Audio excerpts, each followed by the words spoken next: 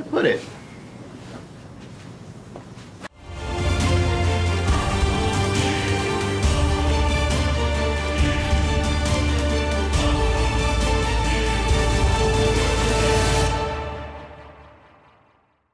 Found it.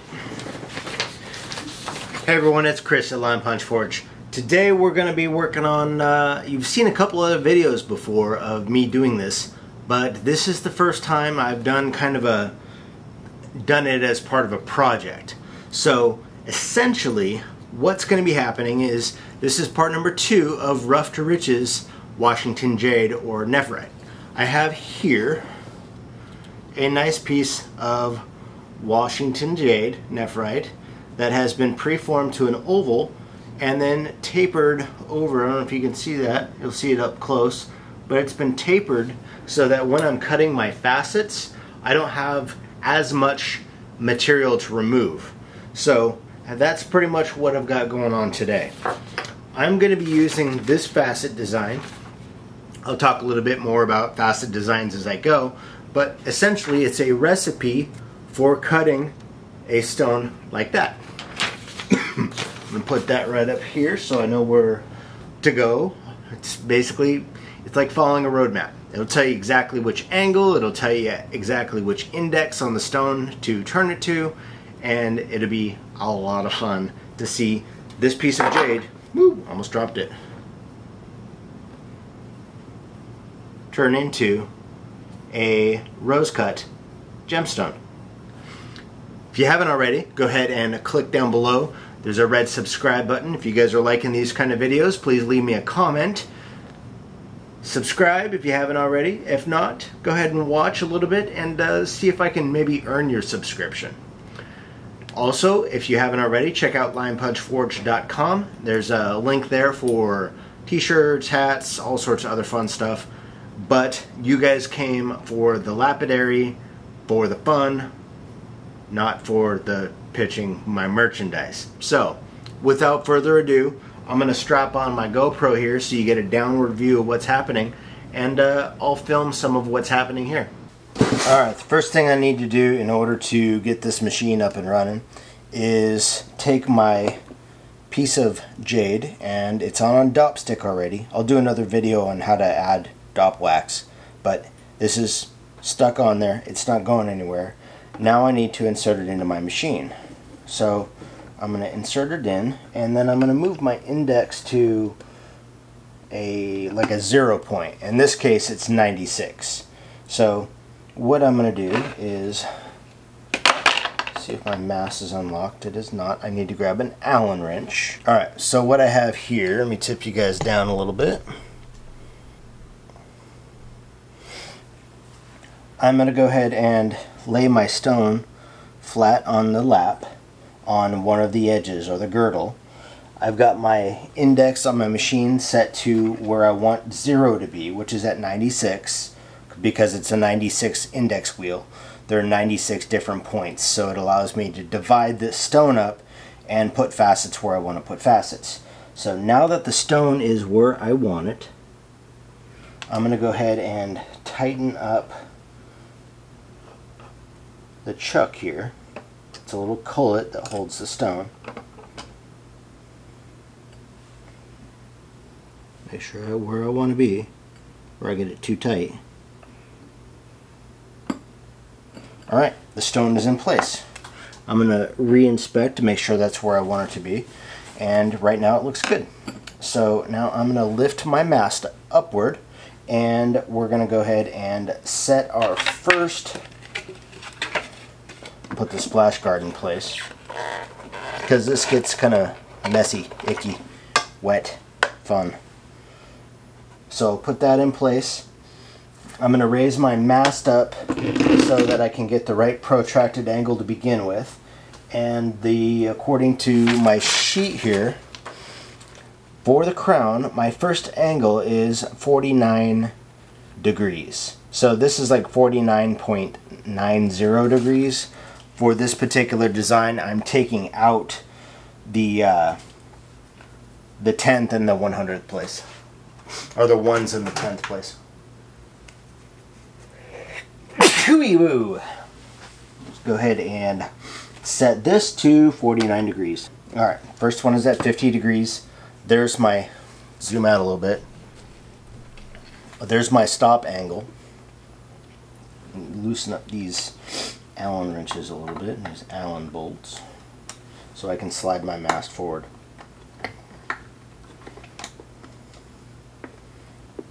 There we go. So I want to make sure that I have plenty of room for the faceting machine to maneuver around here. So I'm going to start dropping the height of the mast, which is this tall point, that the faceting head moves up and down on, and I'm just going to wiggle it until I make contact with the lap. Keep on going down.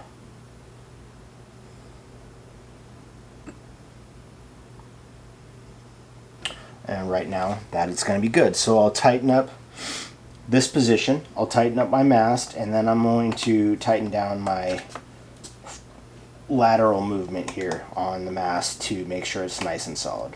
The next step is to turn a light amount of water on, which I have loaded up in my little water hopper here. There's a tank just behind it, and I'll go ahead and turn that on until I get a little bit of a flow, and then I'll turn it down to a drip.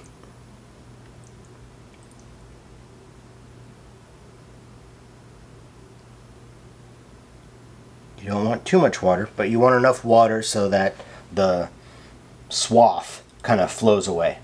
So there we are. We're set at our first angle, and our first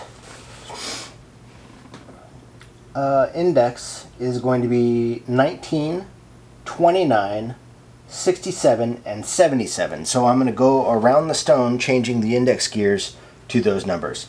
It's a lot to take in if you're not used to this kind of thing, so I'm going to go ahead and just film me doing it, and we'll have some fun.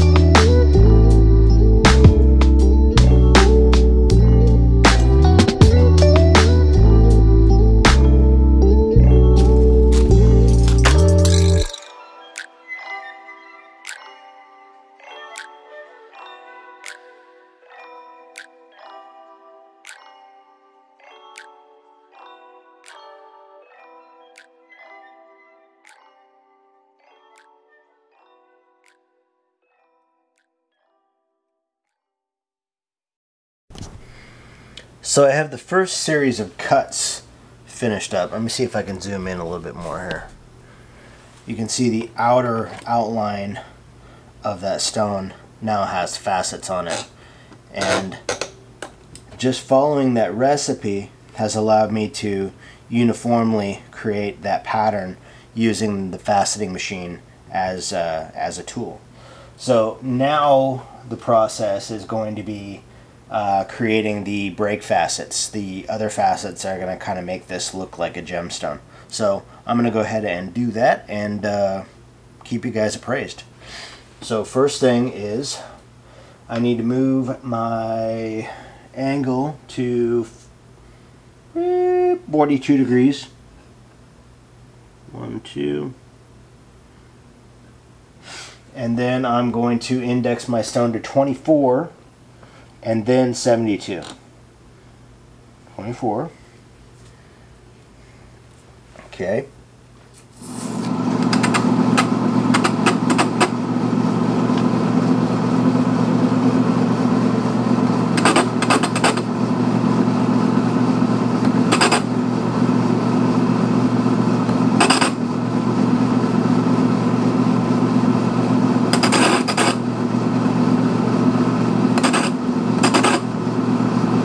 Every time I cut, I check, because what I'm trying to do is make sure my facets hit their meet point, which is where the angles will meet, and I want to make sure that at that point I have a good meet, because if you don't have good meet points, it looks like a sloppy cut. And that's not what we want. So next one is 72.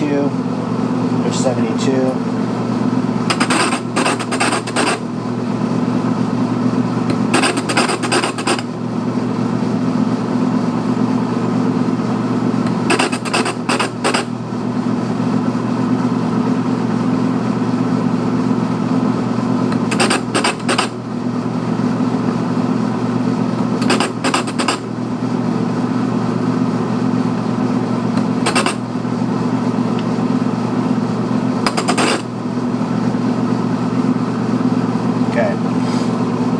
Next angle is going to be 40, going to go 14 to begin with.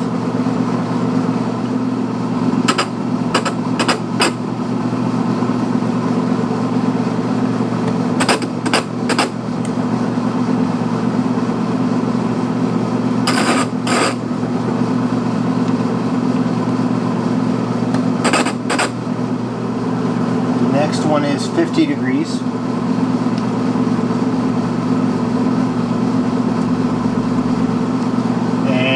We are starting at 6, index of 6.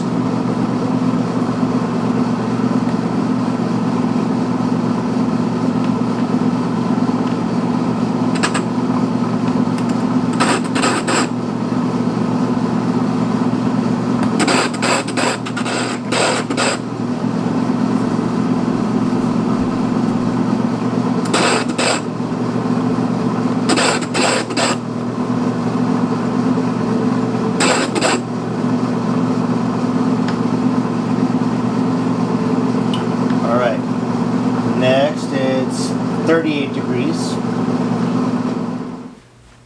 Alright, it doesn't look like much now, but I have all of the angles cut on a 100 grit wheel, which means it's pretty gritty. It's not going to look very shiny and polishy. Now if I move it around in the light like this, you can see the facets shining against the kind of the wet light here. So what I'm going to do now is I'm going to take it to a finer grit lap, do exactly the same thing over again, same angles, same indexes, only do it on a little finer grit. Once that's done, I should be ready to go ahead and polish it. So I'm going to do exactly the same thing I did with this wheel, only using a finer grit. I'm not going to show that because you just watched basically all of what you need to know in order to do this type of cut. You just do the same thing over and over and over again. Now with polishing, same thing. You find the right type of polish and then you go through the steps. So I'll show a little bit of that, but as far as working the grits back up to like maybe a 1200, I'm probably just gonna go ahead and do that, and then I'll join you back when I have that finished. Try and pick this up a little bit. I have the stone cut to the grit that I want, just about 1200, 3000, and now it's time to polish. So now you can see all those facets around there. Those I'm going to go ahead and polish, and then I'm going to dome or polish the top there, and it should be nice and bright. Already I can see that it's going to have some good stuff on the inside. It'll be nice and dark, which will go really well with the skull kind of motif that I'm probably going to go with this. So for polishing, what am I going to do? I think I'm going to use a lap called a Corian, same thing they use for countertop, and then I'm going to polish it with selenium oxide or chrome oxide. Chrome oxide is green, so it matches kind of the color. It works really well with Jade. If I have chrome oxide, I'll use that. If not, I'll use selenium. So let me go ahead and find that, and I'll set it up. Alright, so I have my Corian lap right here. This is just a piece of countertop that I cut out, ground, put a hole in, and it polishes stones. And I'll show you how. So first of all, I want to add a little bit of, basically it's an extender fluid for polishing. A little bit of oil, like mineral oil or some other patented fluid. I'm going to use a selenium oxide powder. This guy here. And then kind of sprinkle a little bit of that on my lap. Now I can keep that out. I'll add to it a little bit, but I'm just going to kind of turn my lap on nice and low.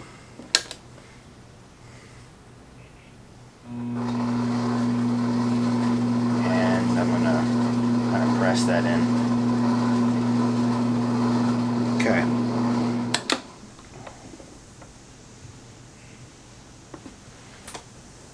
And I'm going to go through that same process using the Corian lap to polish the facets that I made. So let's go ahead and get that. Turn on a little bit of water.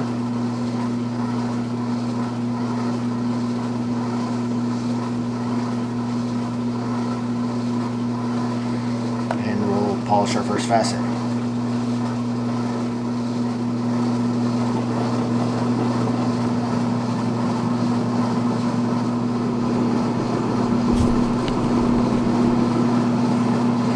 Alright, so lock this in place. So this facet here has been polished. You see it glint in the light. The rest of the stone will do that as soon as I get the rest of them polished. So I'm going to go ahead and repeat that process and polish this thing up. So that's what it looks like right now.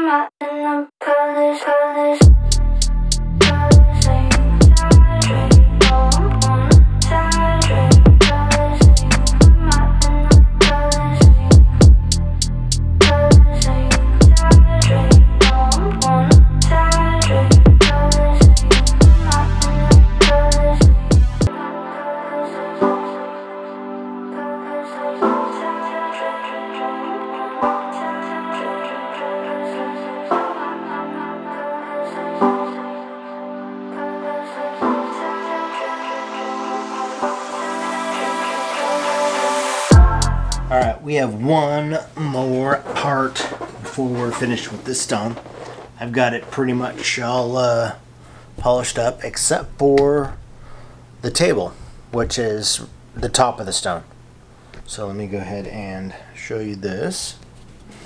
Try and get some light on it and then get a good look at what's going on with this stone. There we go. So as you can see, I have, and focus, all the facets polished except for the table. Now, the table is going to take a special jig that is basically 45 degrees, and it's going to go into the machine, and then the stone, it's going to be able to be at a 90 degree. So I'll set my thing at 45 degrees here. Raise my mast up. I'm going to remove my stone.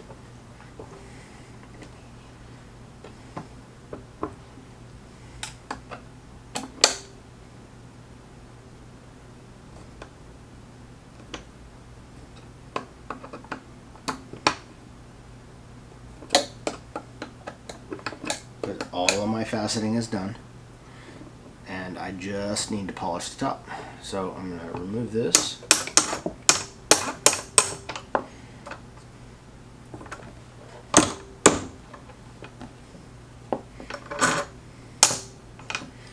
And then I'll insert this guy in. Zoom out so you guys can see what's happening. So my mast is, or my protractor, set at 45 degrees. This jig is 45 degrees, and I'm going to undo my mast here, scoot it back a little bit so I have room on my lap to polish the top table. And that looks good. Tighten that back up.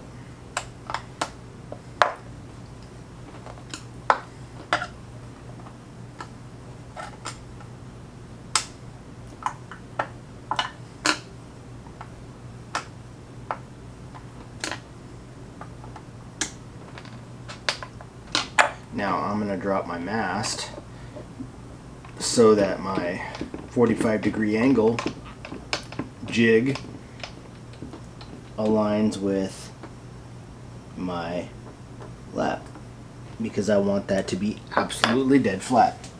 Now that it's there, I'm going to tighten it back up so that it clamps down on my stuff here.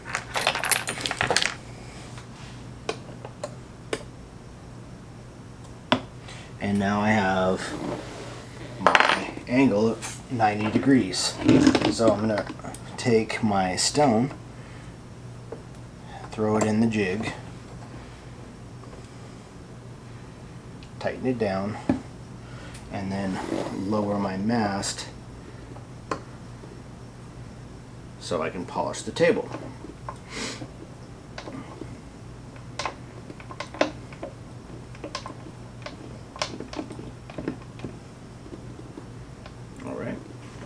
That is locked into place. I'm going to go ahead and turn it on.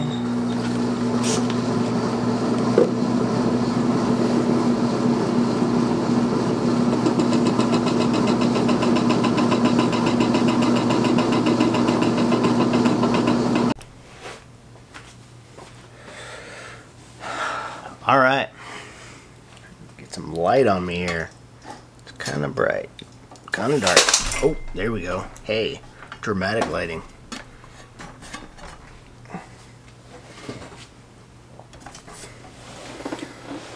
Alright, so what we have is our finished product. Try and get in the light here. I'll get some better pictures, but this light is really nice for being able to see the facets. So we'll center it out.